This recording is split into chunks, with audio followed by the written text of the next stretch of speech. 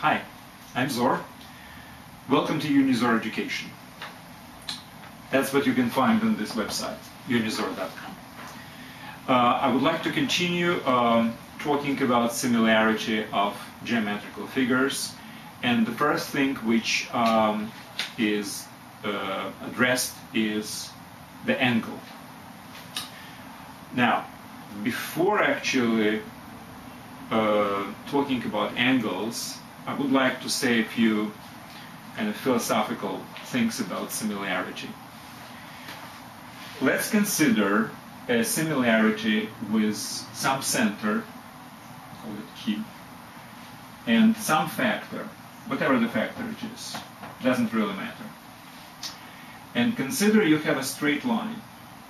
My first question is, what would be the image of this straight line after the transformation of scaling by this factor relative to this center? Well, let's just think about it. You connect the point on the line with the center, and well, let's just for definitiveness put it 2. And then you basically stretch it by the factor of 2, getting this point. Now, from this, you get this. From this, you get this. So it looks like the image would be another straight line. Actually, it looks like it will be parallel, but that's a different question. Let's talk about the straightness of this line. It's not easy to prove that the image of a straight line is a straight line. And I would like to be completely open about this. I'm not going to prove it. I'll just consider this as a given, and I will use this property that the transformation of straight line by scaling relative to any center and any factor would result in a straight line. So let's just forget about proving of that thing. But the consequence of this, if I take it as a given, then I can prove that the image would be not just any straight line, but the straight line which is the parallel line to the one given. And here's how we can do it.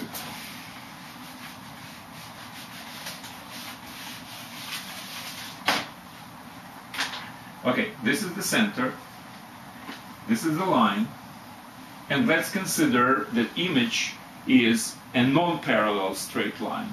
And we will come to some kind of contradiction, right? So let's consider that the image of this line is this line. Well, if you will connect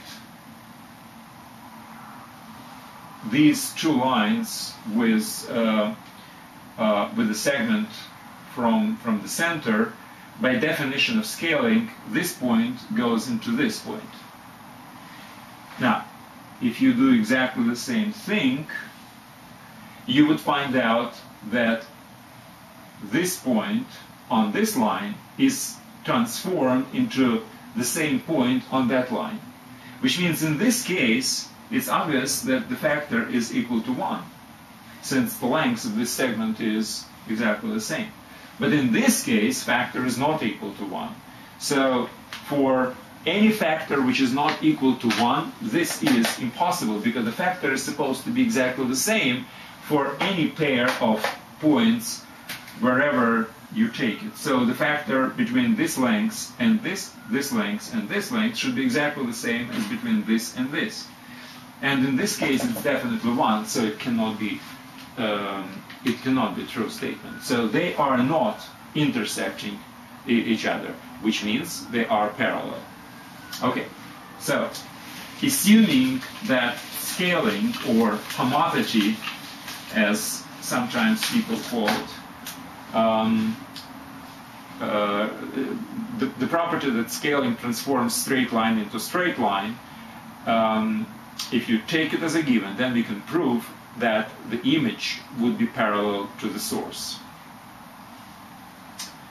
Okay, how can we use this property? Well, if we are talking about angles, what is angle? angle is basically two different rays connected at one point. So let's just have any center of scaling. Now we know that this line would be transformed. Let's say our scaling is 1/2. So this line would be actually this, closer to the center. And this line would be something like this, I guess.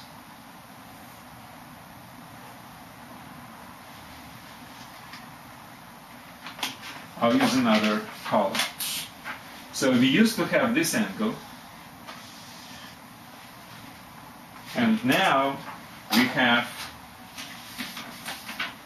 this angle. Now, what's the most important property of these two angles? They have parallel sides. And you remember from one of the prior lectures that if two angles have mutually parallel sides, then they are either congruent, as in this case, or they added together, they make up the 180 degree. So basically, this angle becomes equal to this one equals to this one. And all other, obviously. These are vertical, and these are vertical.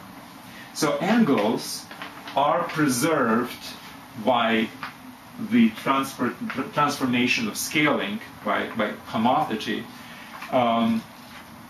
And this is a very, very important factor, because if you remember in the prior lecture, whenever I was talking about two triangles being similar, I was actually drawing triangles which have similar angles, the same angles.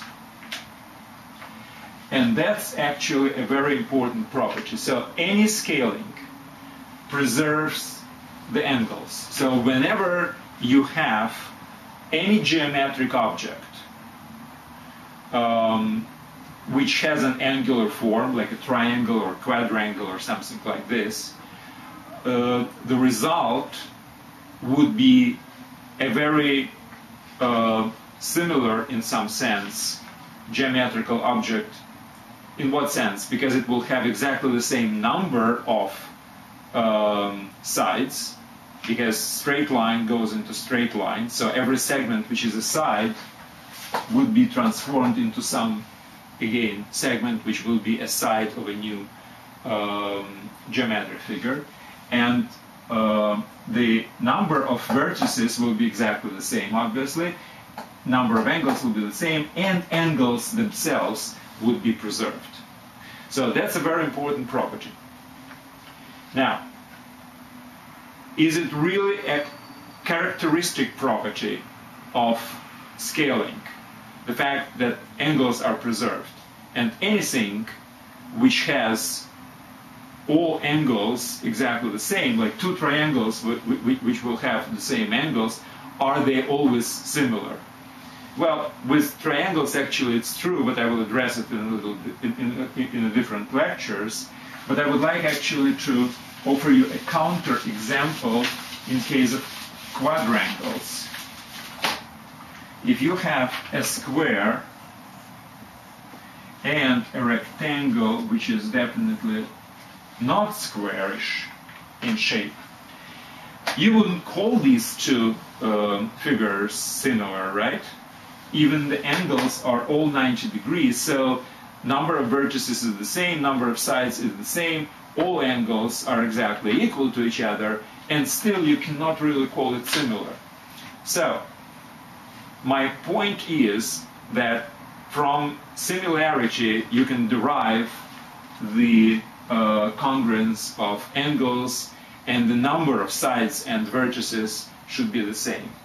The reverse theorem, like if two different figures have the same number of vertices, the same number of sides, the same number of angles, and all angles are equal to each other, then it's similar. This is not right, because these two have exactly this property which I was just saying, but they're not similar to each other. So for similarity we need something else.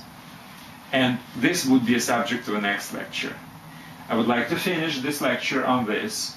So from similarity, we have congruence of angles. And this is a very important property. So congruence of angles is a necessary but not sufficient condition for similarity. You remember? Necessary and sufficient. From sufficient, you can derive something, but necessary is something you derive to from a sufficient condition. So similarity is sufficient to